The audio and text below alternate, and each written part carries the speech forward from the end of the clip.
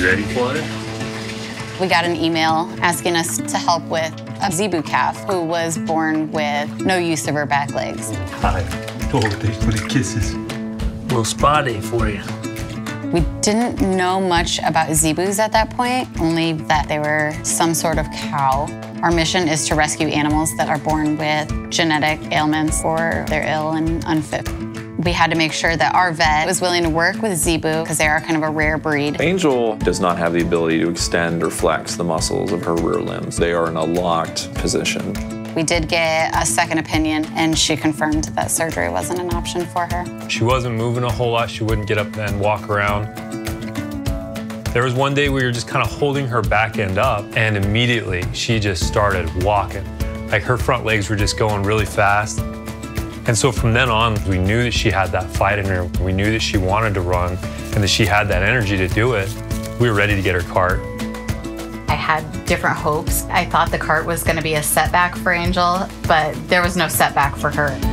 Angel's cart is rented, so it's not a perfect fit since it is made for dogs. The cart's a little bit unlevel because her body isn't shaped exactly like a dog. We definitely want to introduce her to the outside world as much as possible because that's what's natural for her. But I feel like right now, she's probably a housebound cow. Good morning, Angel. Are you ready to go? I'll get you in your cart. You're all set. Angel has kind of her inside family. She loves the dogs. Davy's a gentle giant. He's kind of a lazy dog. Angel likes to lick his ears. We'll just lay there and like look at her. Sawyer is a little spunky dog. He gets bursts of energy when Angel comes around. They start playing together and he kind of throws his head around a little bit. And it works out great because that's exactly how Angel plays. She may be a little confused thinking that they're cows too, or that she's a dog maybe. And then there's Jet, the cat. Angel loves Jet, loves to clean Jet's ears, and Jet will lay there and tolerate it. She loves doing her little puzzle to find her grain. I think she really enjoys it. The single most thing that excites Angel is going to be her bottle. It is like pure joy. Oh, look at that milk mustache. Cows like Angel tend to buck when they're excited, which she does, which isn't, perfect for the wheels she's in. But eventually, it'll need to go bigger than it can right now. So as she grows, her cart will grow and we'll get something kind of custom made for her. A custom cart for her would mean the best mobility and more comfort for her, really. All right, Angel, let's get you outside. The ground, she doesn't get around as well out there. The wheels, she can't really get a lot of traction. There's a lot more obstacles when we'd have her outside. Since Angel's a miniature ZEBU and handy-capable, she wouldn't necessarily fit in with our herd. And obviously, it just wouldn't be fair to her to throw her out there with the rest of those large animals. Watching her watch the other animals walking all around her, and she can't necessarily do that on her own. Kind of breaks my heart. I don't know if it breaks hers because she doesn't know any different. With all the animals that we have, we've seen them build friendships and relationships. We want to give her that same life.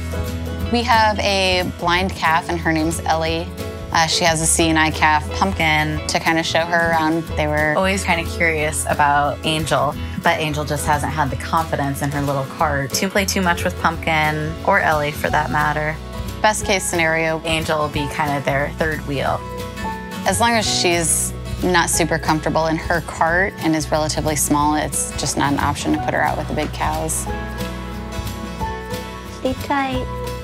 Good night. Angel hasn't been outside for, gosh, probably 6 weeks now. With the weather we're having right now, you know, a foot of snow on the ground, it's not ideal for her. Being inside for this past winter, like all of us, she's getting antsy to get outside. She's almost doubled in size. She's at the point now, the first wheelchair just doesn't fit her as well. You are getting heavy. This afternoon, we'll be going to Iowa State to make her a fully customizable cart and one that she can hopefully grow into.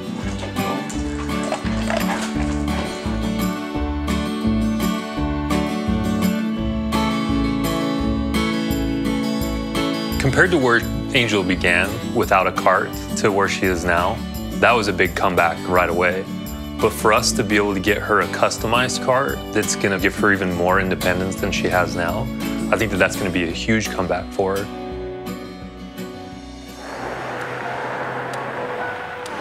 Hey, Sean. How's it going? Good. How are you doing today? Doing well. When I first saw Angel today, she looked great. I was very excited to see how bright she was. She looked strong. We want to get her into a new cart sooner rather than later. She probably could, compensate in a smaller cart for a little bit longer, but it might get so uncomfortable for her that we might have some diminishing returns. She might not want to be in as much, so she might not be as active. My hope is that if we can get her into a cart that's a little bit higher, so she's in a little bit more of a normal position, she'll want to continue to keep moving. So the sooner we can correct her positioning and the sooner we can get her in her new wheels, hopefully we'll be able to continue her activity levels. She's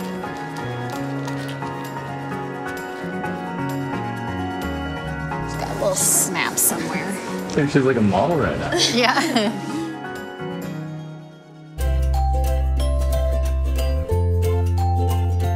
Where are you going? You wanna walk right past the neener? Angel's been doing really well the past month. Hey, ZEBU. Look what came today. Look what we got. When we saw her new cart get delivered, we were super excited.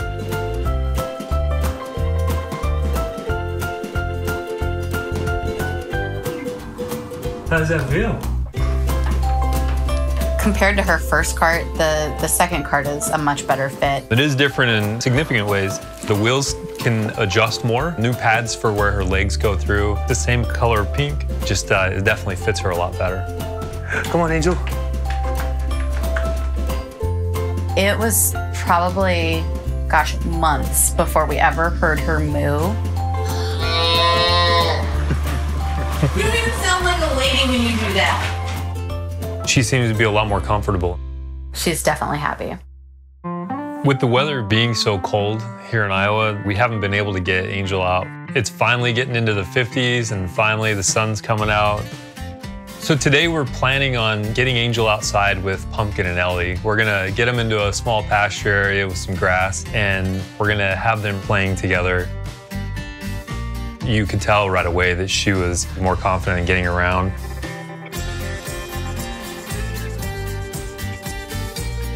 There she is. Oh. When the cows rub their heads together, that's a sign of affection. You're being so sweet. You start licking her now, Angel?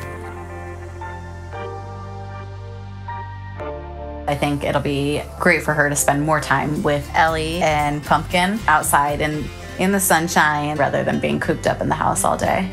This is a bit of a rough terrain here. What are we gonna do? There you go, off-roading. Today, she was just so confident in her cart. It was like a whole new cow out there playing with Pumpkin and Ellie. Angel inspires me every day. She was dealt kind of a bad hand, and to see what she can do, it just makes me want to do more. And if nothing else, it makes me want to do better for her. Seeing the progress of where she started and where she is now, it's a good feeling, knowing that we're giving her the best life possible that she could have. And so to see her be able to get out, walk through the grass, go through the mud, is evidence of her comeback and her having the most normal life that she possibly could. She'll get her time with the other animals that are like herself outside, and then she gets to come in and sleep in the luxury king-size bed at night. Such a beggar. So it really will be the best of both worlds for her.